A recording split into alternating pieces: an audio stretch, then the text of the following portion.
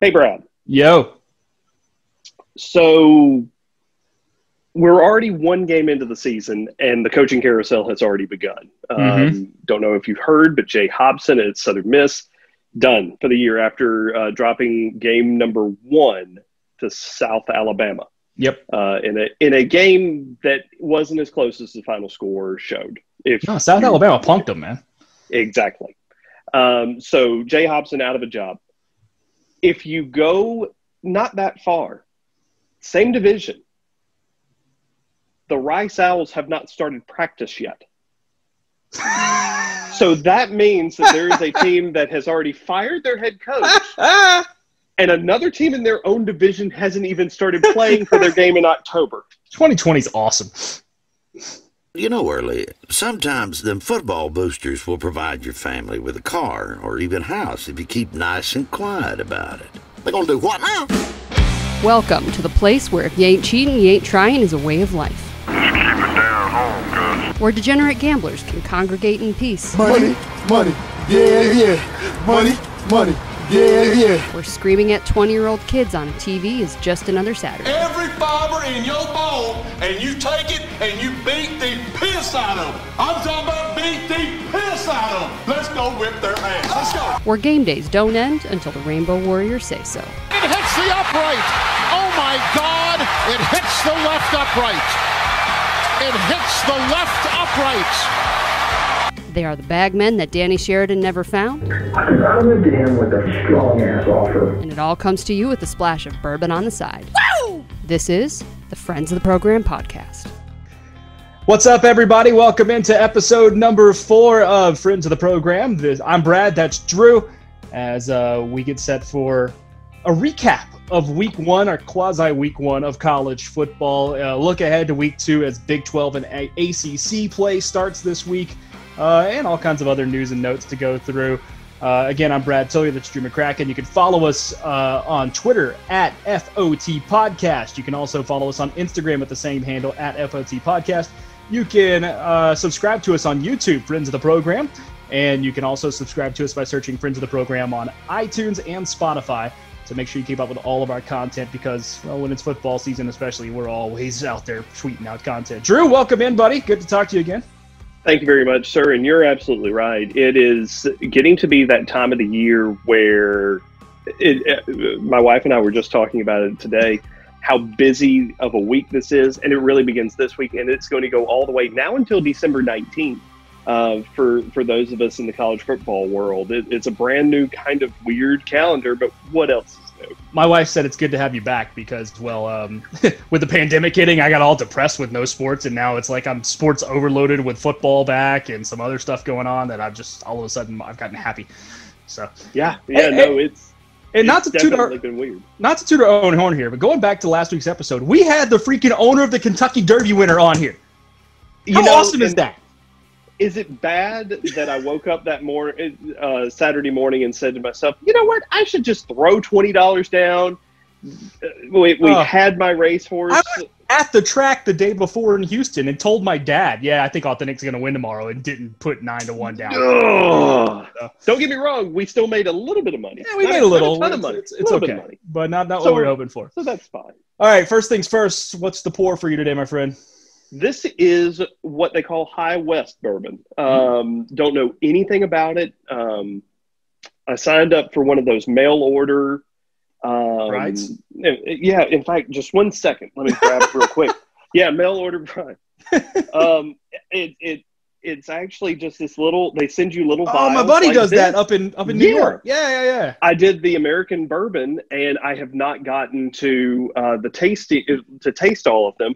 So I knew that we were going to do an episode today, and I thought to myself, well, today's perfect. So I've got some High West. It's American Prairie Reserve. And so far, this is as smooth as you can get right here. Folks, if you're listening to us and you're saying, well, how does he know what he's looking at? It's because of the YouTube stream that we have going on as well. You can see what we're talking about if you want to see the color of the bourbon. I've gone a little more traditional, the Woodford Double Oaked, always smooth, nice little orange at the beginning. Nice little flavor on the back end. It's delicious. The double oaked has to be my go-to pour. Like, I've got Eagle Rare is my solid for an Auburn Alabama game, an Ole Miss Mississippi State game, for those real ones that I want to really enjoy. But Woodford Double Oak is my every other Saturday pour. It is a staple. It is I hate to say as low as the bar will go for me now that my taste buds, because that is in no way, shape, or form. I'm not gonna lie. I am a very big bourbon snob. So anybody that knows bourbon and goes, "Oh yeah, Double Oak is your bottom," oh wow, it's like you're not even going to touch like Buffalo Trace, which is really getting rave reviews now. Talking about a $50 bottle of bourbon is his bottom right now here. Exactly. Yeah. I feel bad saying that, but when your taste buds improve, I've been to his house. I've been to his house. He's got a bunch of unopened bourbon bottles sitting around. I've got an Old Saint Nick that I'm waiting. I am ashamed to say how much I paid for that, but no, that if anything good ever happens in like further in my life, like celebration night, that's what's getting open for that. All right, folks, we're going to transition on to football now because it is college football season. We are primarily a sports podcast on occasion. I guess so. Yeah. We're come to you a little late this week because we had to wait for Labor Day night to finish up. We thought we'd have a really good game to talk about, and then, well, the Naval Academy forgot how to tackle. Well, it's very interesting because someone brought this up to me when I was trying to make sense of what I was watching last night, Monday night, in that the Naval Academy, imagine this, the 3 service academies, you don't redshirt. There are no such things as red shirts.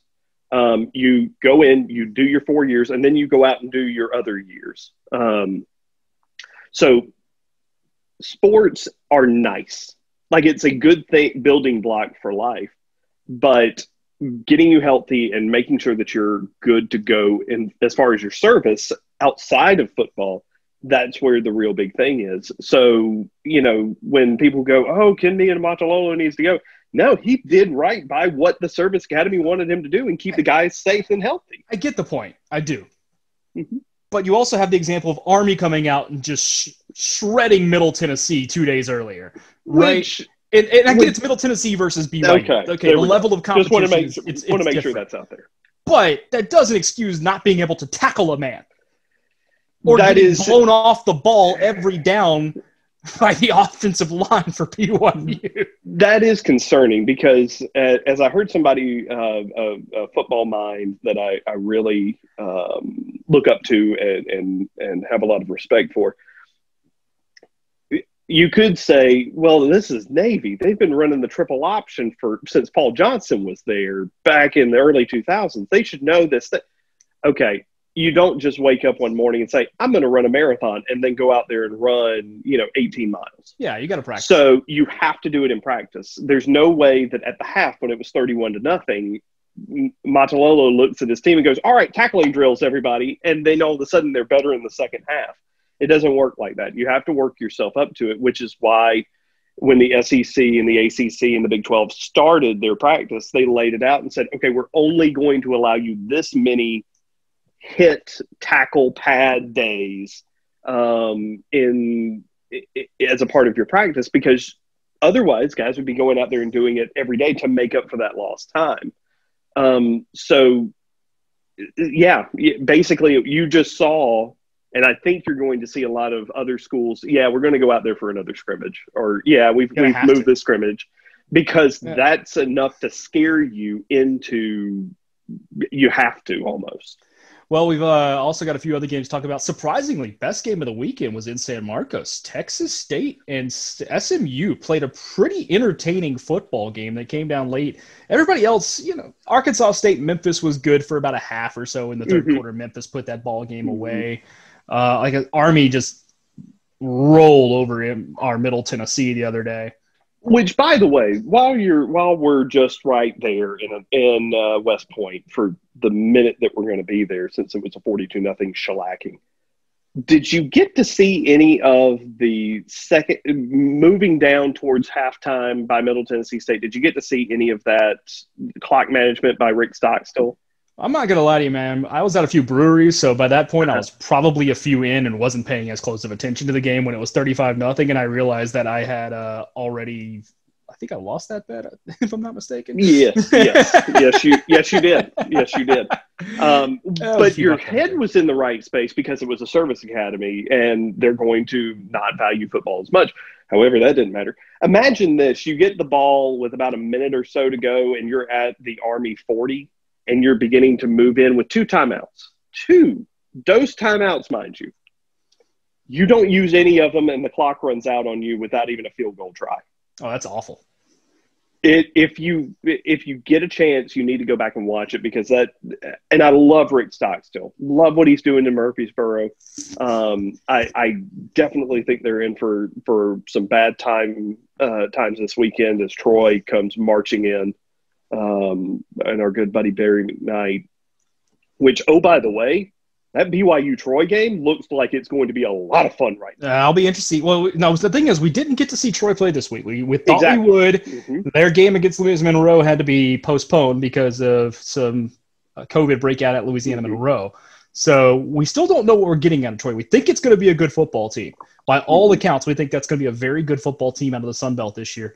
They're going to play an old rivalry in Middle Tennessee State this week up at Murfreesboro. You actually said you might even try to go to that. Schedules have changed, but yeah, no, I would be there if I could be. And I know they're playing twice this year. They're actually doing a home and home with MTSU this year. But yeah, that Troy BYU game could be really interesting. And I feel bad for BYU this year because have you seen what their original schedule included this year?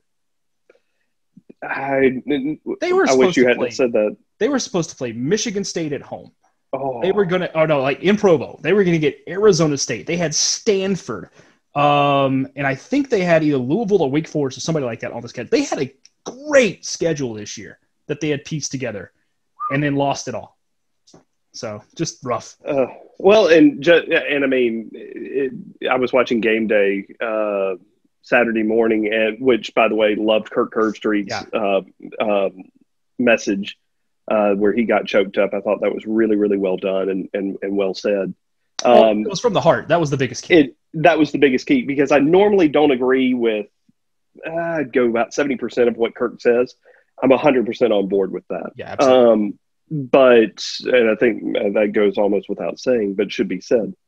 I didn't know that we also missed out on Oregon and North Dakota State this past weekend. Which would have been a fun football game. Insane would that have been? That would have been a fun – well, and the other one we're missing out on, I said Michigan State was supposed to go to BYU. I think that was going to be this week. And then the week after, one of these two, Miami was going to East Lansing.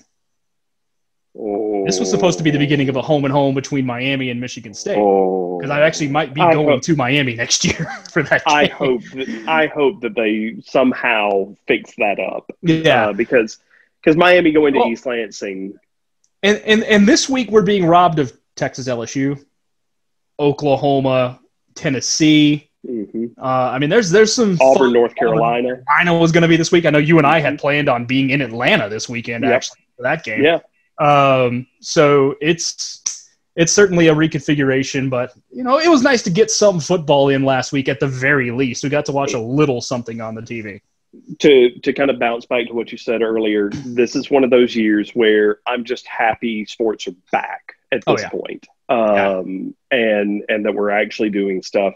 It was a lot of fun. That like you said before, SMU and Texas State really whet my appetite for some real good competition football. Yeah.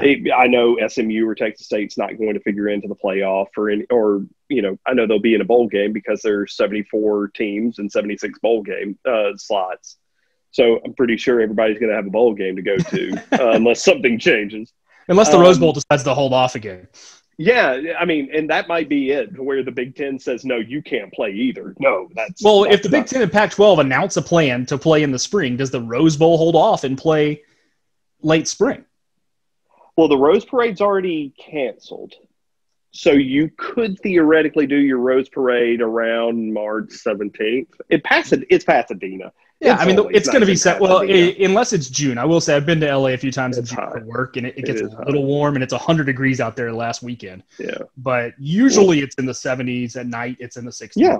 Fantastic. So you could really play the Rose Bowl, and do the Rose Parade any weekend. Yeah.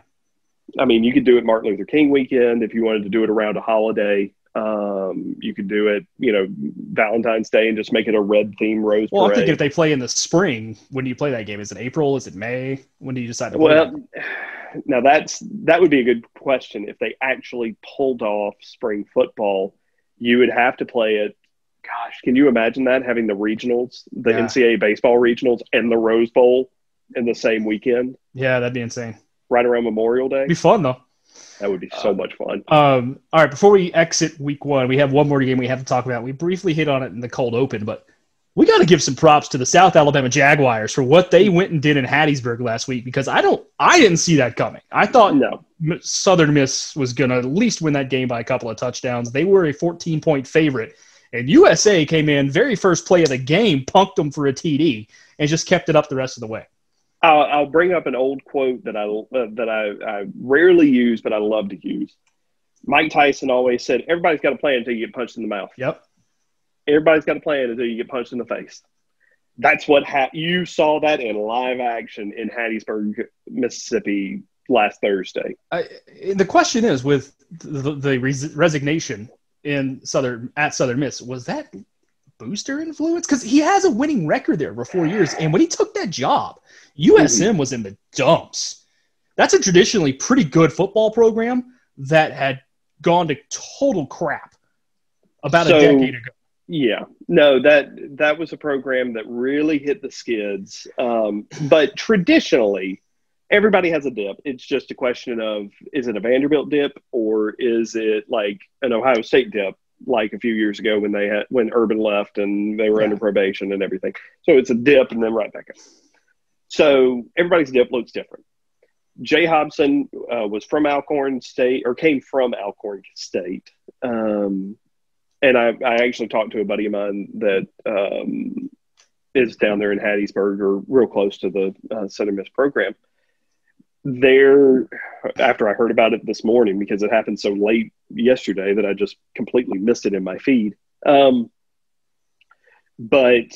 according to him, and according to what he knows, this was a confluence of events.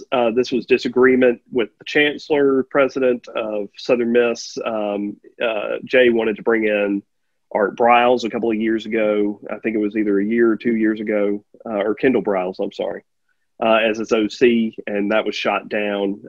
This was a product of 7 or 8 wins every year, which is fine for most programs, but it's they expect not to compete for the Conference USA title down there. They also expect to churn out NFL products at Southern Miss. And I'm not just talking about Brett Favre. I'm talking about a lot of other guys. Go back and take a look. We don't have time for me to go through them right now. I've seen them upset many a SEC football team. Absolutely. This is also, imagine this, and this is the way he kind of put it to me. He said, imagine that the USA game is the last game of last season, the final game. And that kind of put it into a different perspective for me, because, at that point, if you lose to USA, it's the last game of the season, not the first game of this season. It's time. It's also a product of the athletic director. It wasn't his hire. Jay wasn't his guy. New athletic director comes in.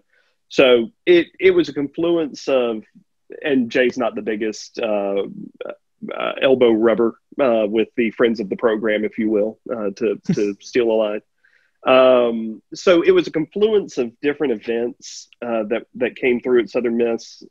To change was probably in the winds no matter what. It was just a question of when, because what Jay likes to do just wasn't working at Southern Miss.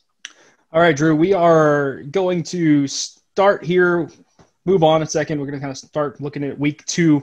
Folks, we're going to let you in on something real fast, which is Drew and I have agreed to do a 5-game pick every week against the spread. So you're picking against the spread. The loser at the end of the year, cumulative, has to buy the winner a fine bottle and ship it their way, or next time we see each other, hand it off, whatever the case may be. We'll let you know what that bottle is when it comes time, but we'll keep you updated on how that's going as well every week. But we're also going to talk about other games besides just those 5 every week. So what we'll do is we'll kind of start previewing week 2 a little bit, then we'll shift to the 5-game picks that we'll have. And then just any other last-minute things that we do want to talk about before we round up the show. So first, let's look ahead here to the week 2, Drew, as we get rolling. The ACC and the Big 12 are going to get into action this week. Some of them playing conference games in the ACC because they actually were able to get some rivalry games in later down the road. Others are going to play in the Big 12. It's all non-conference this week and a lot of mismatches, but a couple of interesting games. I think the Thursday night and the Friday night games are super fascinating. I don't know if you've seen the schedule just yet, but Thursday night, UAB goes on the road to play Miami. That's a very interesting ball game. I thought UAB would do a better job of putting away Central Arkansas last week. That one was 45-35. The offense looked fine. I'm not as concerned about the defense because it is week 1. So I'm going to just write that off, especially with Central Arkansas playing just 5 days prior. Yep. Against Austin Peay. So I'm going to chalk that up to just a well-oiled machine meeting someone knocking off the rust for the first time, really. Which is kind of the angle I see with this Miami game. Yeah. I don't think the talent gap is as big as most people believe between UAB and Miami. Not as much as you would believe. Don't forget, FIU beat Miami last year like a drum. That game was not close. That was so bad to watch. That should never happen. It happened. And in an empty baseball stadium at that. In a completely empty baseball stadium. Gosh, good grief. I've seen more people at Tampa Bay Devil Ray games. Oh God. Or Tampa Bay Rays, excuse me. And here's the other thing about it. When you talk about the talent gap, if that's really what you want to call it, Bill Clark has done an excellent job of picking off that Troy talent that Troy's been able to figure out between Auburn and Alabama and some of the other SEC schools. He's done a very good job of picking off guys that Mississippi State and Ole Miss would have gotten back in the day. Well, and now they're in Birmingham. Not just that. It's only year, I think, 2 of the revival of the program. He's gotten a lot of players who weren't getting playing time at the big schools that transferred in knowing they could play immediately. That's also a very good point. And they've got some talent if they're at UAB. I think that's an interesting football game. Would not shock me at all if UAB pulls off the upset. I totally agree. Friday night, unfortunately, Drew, I teased it. It got canceled. I was actually really looking forward to SMU and TCU in the Metroplex battle. Unfortunately, that one is postponed to a later date. So let's move on to Saturday and the first true conference game of the year for a Power 5 conference. And it is a game. It's one of our Pick 5 games. Ooh, Syracuse at North Carolina. This one's going to be very interesting. And I'll let you go first because I do have a slight inside edge. North Carolina is a 22.5-point favorite in this football. According to – That's a big number. That's a big number according to – Big old number. Remember, now, week 1 last year, Mac Brown had North Carolina ready to play as an underdog, and they took down South Carolina in Charlotte. Syracuse disappointed last year under Dino. Very much so. They were not the football team that everybody thought they were. I thought in 2018 they had made some great steps forward and then just really took a step back. I'm still not giving up 22.5 points on week 1. Ooh. I will take Syracuse. You're taking the orange. I will take the orange. Yeah. Okay. 22.5 is a large number. It's very large. However, and I don't blame you. I don't know why I know this. Maybe it's because I just didn't do too much work today at actual work. But anyway, have you seen the Syracuse depth chart? I have not.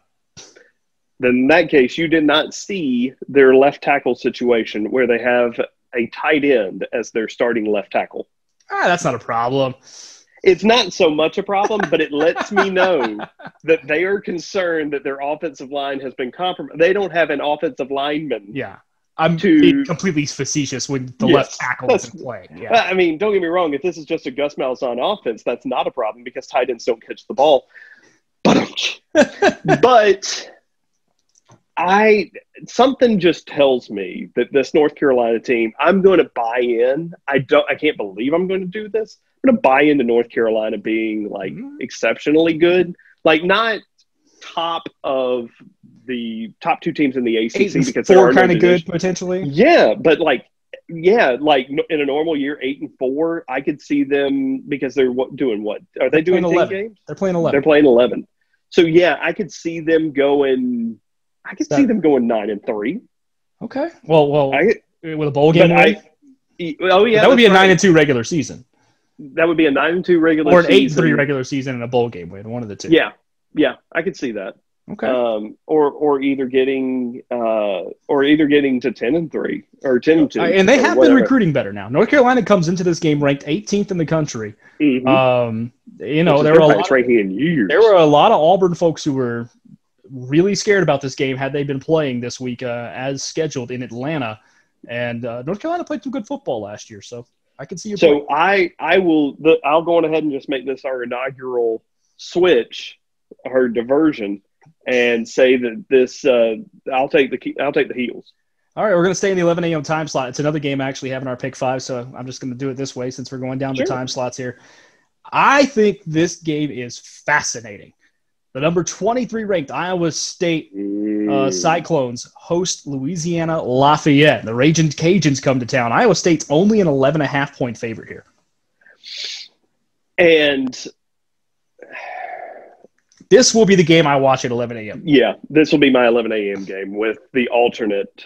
Yeah, in my order of preference for the beginning games, this is number 1. You're not wrong because I love Matt Campbell. I think he's an excellent head coach. I would love for him. Two of the best head coaches underrated in the country going at this time. Absolutely. I totally agree.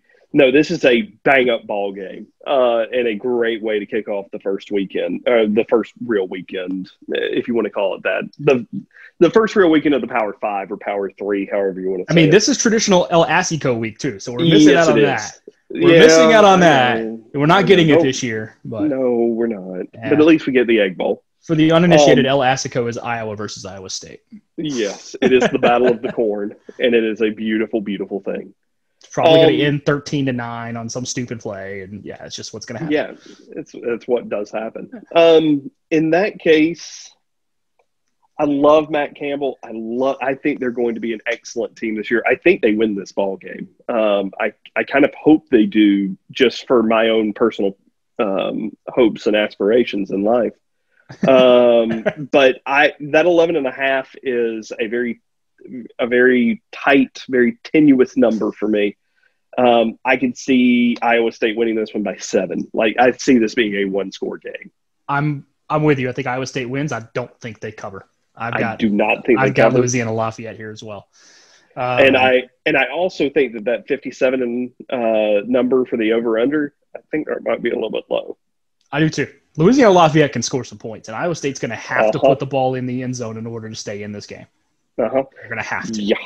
All right, keeping 11 a.m. slot. One more really interesting game at 11 a.m. Before we move out of that same slot. Louisiana Tech at Baylor this weekend. That is not on our pick list. Just a really interesting football game. Just a very interesting football game. The 18.5 kind of looks a little bit interesting. I don't think Baylor can cover that. I see this being more of a 10-point game.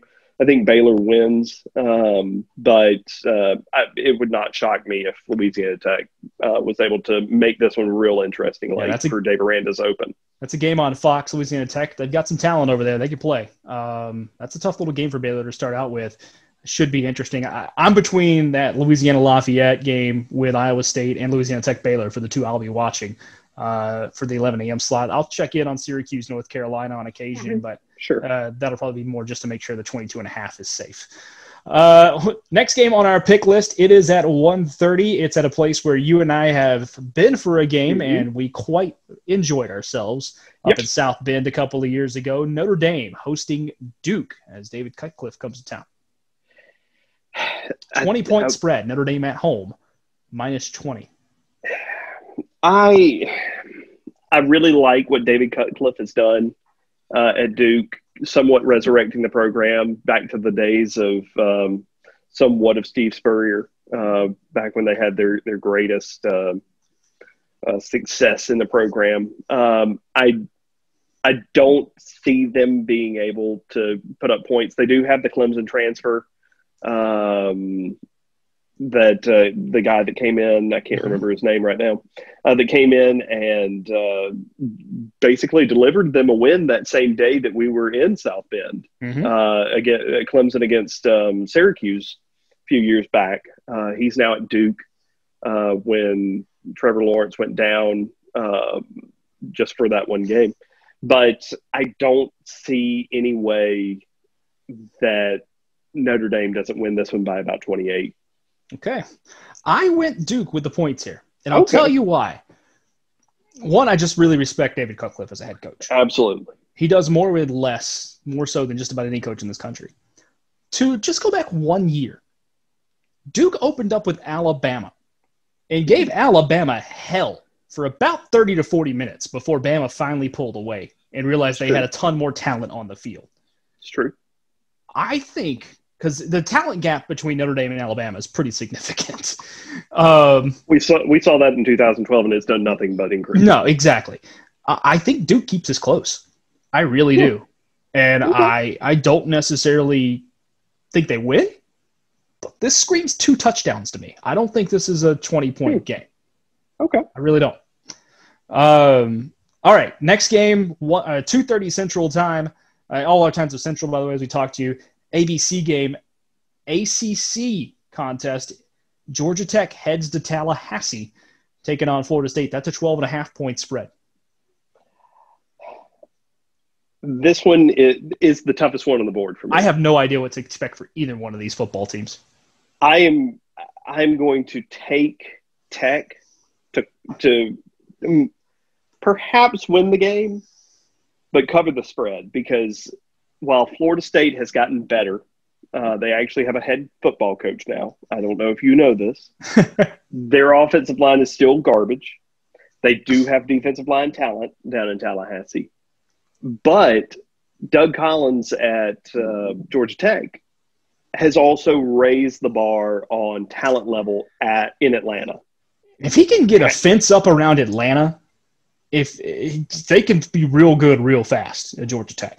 The state of Georgia has – people talk about Mississippi and Florida and everything like that. The state of Georgia has more high school talent than it knows what to do with. And why Georgia didn't recruit it last year is still puzzling to me. But thank you for that in Athens. I think that he's – well, you're not going to have, a bunch of 5-stars. You're not going to have, a top 10 recruiting class at Tech. That's just not going to happen. Coach Collins has done a good job of getting some speed guys, moving away from the triple option that Paul Johnson ran for so many years, to some degree of success and some degree of angst to Georgia fans.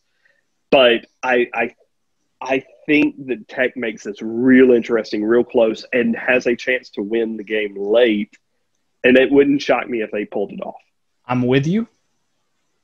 And here's why. And it's for many of the reasons you just said, but also don't forget the locker room discord in the offseason at Florida State this year. It's a really good point. I don't know if that doesn't come in and play a factor. And I'd like to see if Florida State's going to actually be focused fully on this football game. Because there's been a lot of stuff going on between the new coaching staff and the players about truthfulness and what's being reported, what's actually being said. It just there's a lot that bothers me there. And I wonder how much got tuned out in practice. It's going to be interesting to see when it gets down to that crunch time that we all talk about. Oh, when the times get tough, can you trust the guy on the other side? I think the players trust each other, but do they trust the coaching staff to put them in position? That's what we always hear. I'm just the coach. I just put them in this position to succeed, and the guys go out there and do it. Do the guys trust the coach? Is it cyclical the back way? Do the guys trust that the coaches are putting them in the right position, or should I listen to what Coach Taggart said the last time I was in this position and it somewhat worked? Two games that are somewhat interesting. They're not on our pick'em list this week, but at that in that middle time slot there, and actually you get to the nighttime time slot too. Arkansas State, they're playing again this week after playing a pretty good game against Memphis last week for about 2.5 quarters. Had their chances. So. They had their chances, and they covered late, which was nice. They play Kansas State this week on the road in the Little Apple. Same situation as Memphis last week to me. I think it's a shot that Arkansas State could pull it off. More likely the home team wins, but that game's at least going to be fun to watch, and it's on FS1. Yeah, that will definitely be a part of the Rolodex. The game that I have to mention, it's going to be an awful, awful game, blowout city. Bobby Petrino makes his debut at Missouri State in a 3-game season. Wow. At Oklahoma. 2 of Missouri State's games are against Central Arkansas this year. The third is Oklahoma. That's their 3 games. And if you haven't seen it yet, folks, go to our Twitter at FOT Podcast right now and look at the tweet of Missouri State's promotion of this football season. If you want to see their mascot bear being coached by Bobby Petrino throw a football over the mountains and then caught by the old white guy president who then does the worst end zone dance you've ever seen in your life. It's fantastic. You go check out Middle Tennessee State's Botching the Clock. I'm going to go check that out right after the show. I can't believe I haven't seen this yet. It's on our Twitter right now. All right, Drew, we start with the night games now. Clemson, the national runner-up last year after getting pounded by LSU in the championship game. They hit the field. They go on the road. Back to some old stomping grounds for you. They take on Wake Forest. I love Winston-Salem. That's where I met my wife. Still have a lot of great friends in the old Dash City, which, by the way, great minor league park. If you're just driving through the Winston-Salem Dash, great ballpark to watch a game. I believe there's still a Sox affiliate. Of course, that might change now with how the minor leagues are kind of jumping around. I don't see the claw fence being able to keep up with Clemson in this one. I personally think that Clemson might hit that 60 number by themselves. Yeah. I know that, and I can't remember his name to save me right now, and I apologize. But the top wide receiver for Wake Forest has already opted out due to COVID. That's not a player that you can just replace at Wake Forest. That's a player that will leave a dent. You just don't reload that area. Much like I think LSU is going to find out that they have a lot to reload. Yeah, we'll get to them in a couple of weeks, but I'm with you. Exactly, but you see where I'm kind of going to. You just don't replace somebody like that at Wake Forest. So I think that the number is about correct, although it could be much nastier. Yeah, Clemson's about a 33-point favorite, I think, if I'm not mistaken. I've got it at 32 and a hook. Yeah, somewhere in that range. They should cover. They should win this pretty easily. I don't think this is much of a game.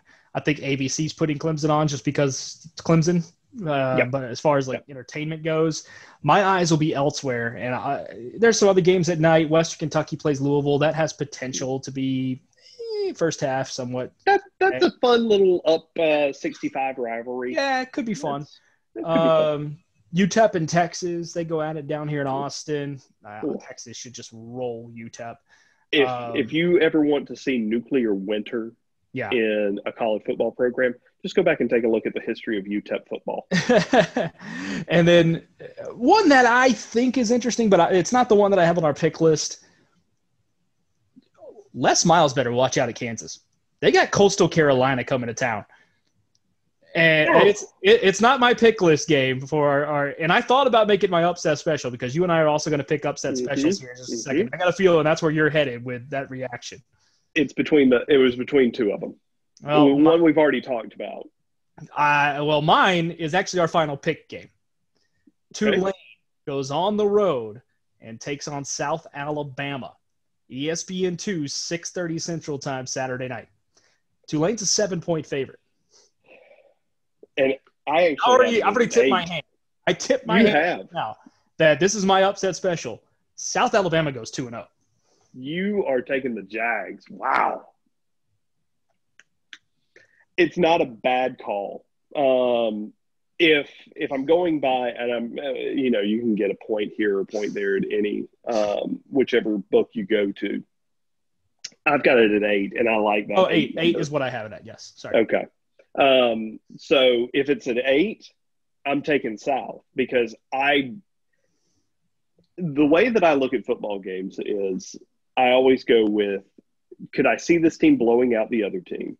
Could I see this team winning close? Could I see the other team blowing out the other team, or could I see the other team winning close? And whoever has the most of, because there's usually one has 2, one has 1. I could see Tulane winning close, like 3 points, 3 to 4 points. I could see South Alabama winning close because it's at home. It's just opening up that brand new facility that's second to none in their level of football. Even though Lad Peoples was fine, it was very serviceable. NFL likes it for the Senior Bowl, so obviously it's got something going for it other than just good weather in January or February. But I could also see South Alabama winning this one by about 14-17. My thought process on these games, and I don't know what you're picking, but I took South straight up. I think they win this game straight up. This is why it's my upset special. And Tulane was a good football team last year. Tulane was a very good football team last year. And they have been for a couple of years, actually. And by the way, the retro logo. Oh, that's strong. I already have an order in for the retro logo T-shirt because I absolutely want it. It's just amazing. Strong. Navy blue with the green and the pennant. Yeah. So great. But I love the fact that South Alabama's already played. I love the fact that they've already played ostensibly a step up in competition and beaten them.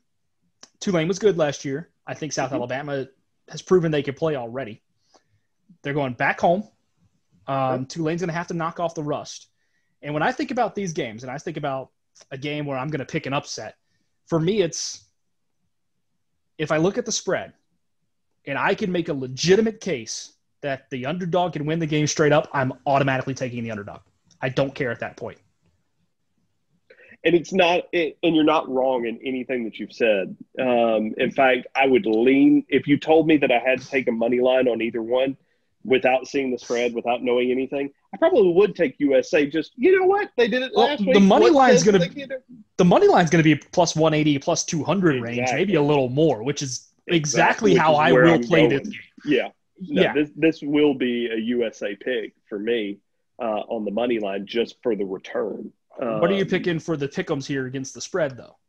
I think against the spread, I will take South. I think that 8 number is very high. I think it's about 4 to 5 points high for our purposes here. I like your pick, though. I like your upset pick. All right, Drew. You have an upset special to give us now, too. I tipped my hand because it was in our pick list for the game this week. And it was a good way to finish because other than that game and a very late kickoff in Lawrence, that's pretty much it for the evening. The evening leaves something to be desired, especially with how the day starts when you get, Iowa State and Louisiana, which I'm not shocked that that's the ESPN, could be the game of the day. Lifter. That could be the game of the day. It probably will be the game of the day.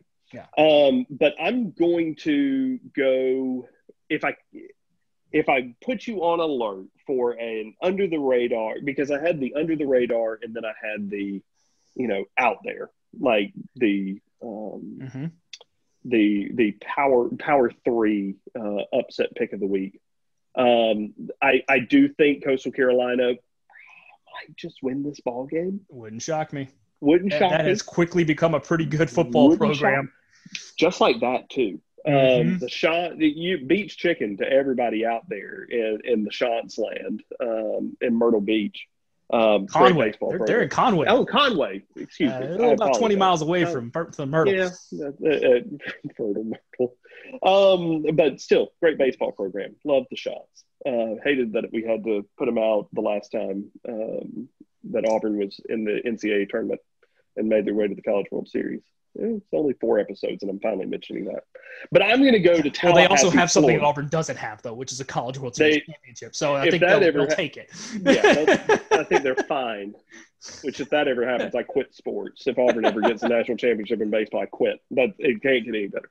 But I'm going to go to Tallahassee. I'm going to take the Georgia Tech Yellow Jackets. I'm going to take Coach Collins and the boys. They're going to ramble the wreck down 75, take off in Valdosta, and hit Thomasville, Georgia, and go straight down into Tallahassee. And I think they get the upset win very late in the game. Very, very late. This is going to be with about a minute or two to go. And it's going to come down to either a touchdown or a field goal. Not sure yet. Haven't gotten that far. But I think exactly what you just said. It was going to be what I brought up in this segment about the players looking at each other and can you really depend on yourselves with this brand new coaching staff that we've had questions about since February, since signing day.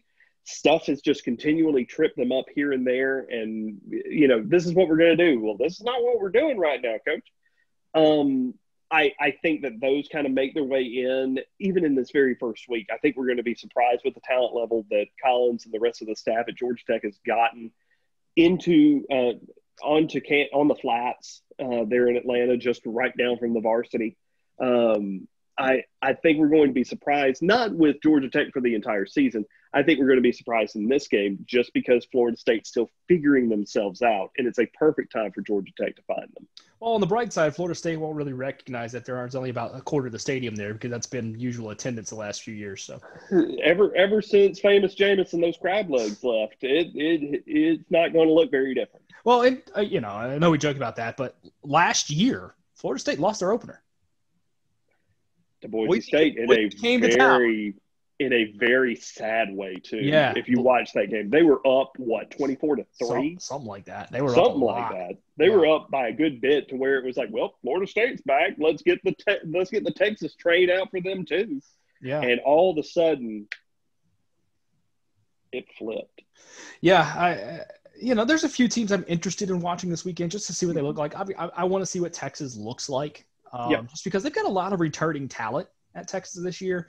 I think for Herman, this becomes a little bit of a put up or shut up year. Here in Austin, there's a bit of a short leash for coaches.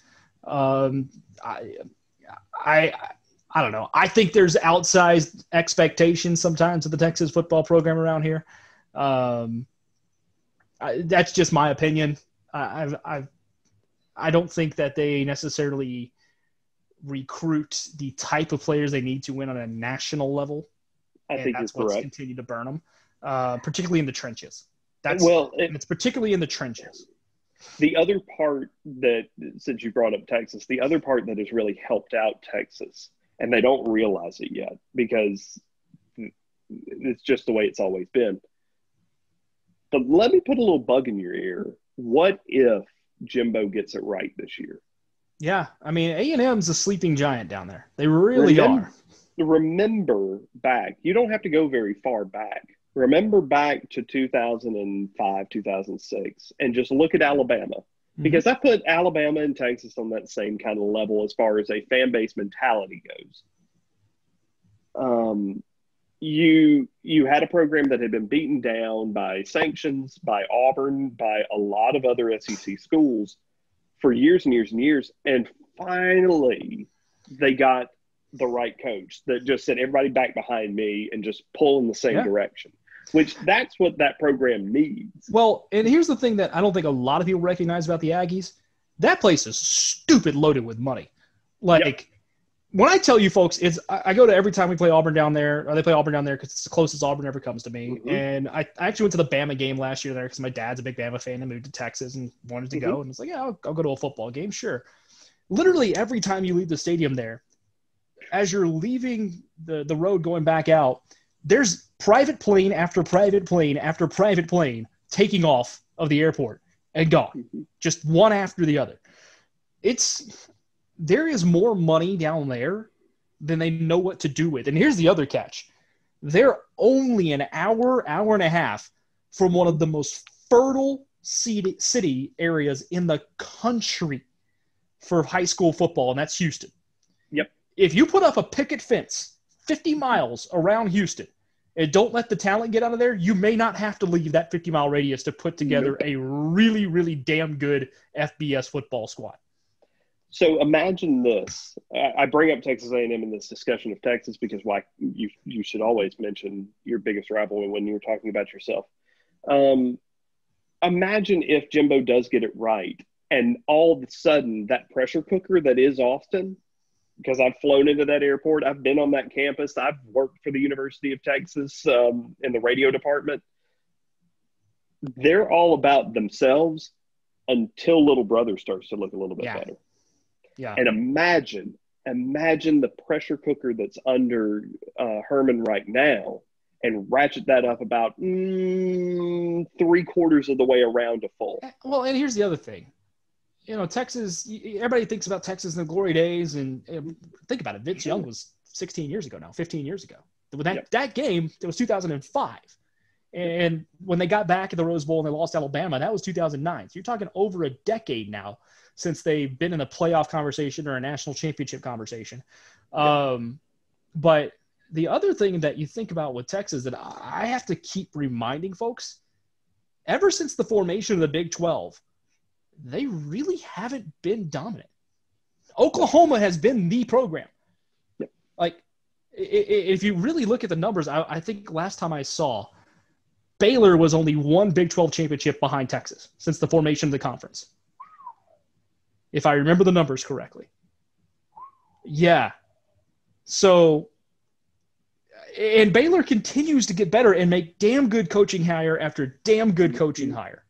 Which I think they've done again. 100% they have. So I really think Tom Herman has to put it together this year. And when I think about Tom Herman, and this is why I'm so interested in the game, his teams traditionally do not do well as favorites. And I'm not saying they're going to lose to UTEP. They'll kill UTEP. Yeah.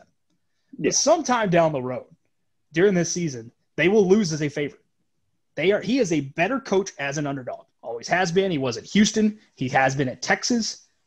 If they're underdogs, they play really well. If he's a favorite, I'll pretty much bet against him nearly every time. And the worst part about this the worst part about that is you can't really look at the schedule and go, oh, well, they played Baylor at home. They've got the game in Dallas. They host Iowa State.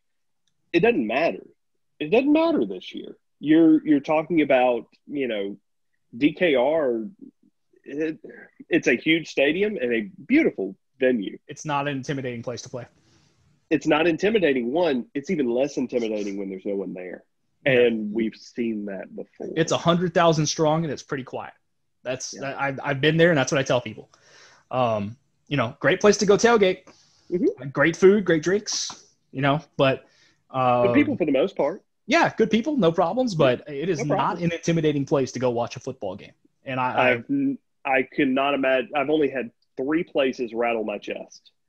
One's Jordan Hare, one's Sanford Stadium, and one's Tiger Stadium. I will say, I wish we had been able to sit lower last year at Florida, because you and I were at that Florida-Auburn game, and we were at the top of the stadium, so it's a little tough to tell the noise level, but that place was rocking, and I would have loved to have understood exactly how loud it was closer to field level. You're right, because the way that the swamp is constructed, it's straight very up. Up. It is straight up. Like we were next to the last row of the stadium, and I felt like I was on top of the field.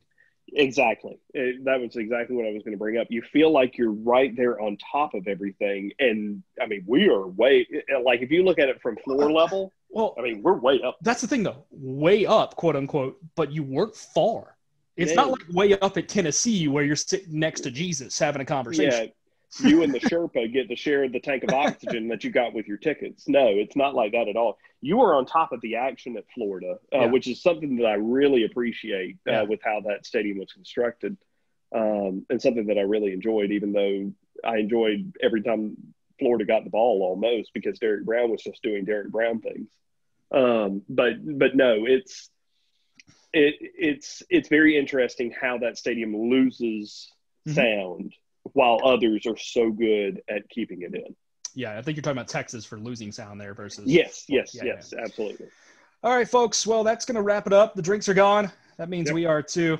Hopefully you enjoyed the week 1 recap, week 2 preview. We'll do it again next week. We'll also try to get you guys a guest and start looking ahead to either the ACC or the Big 12. And then we're going to work on an SEC preview as well a couple of weeks from now as the big conferences do get rolling this week. We're excited about it. Football's back.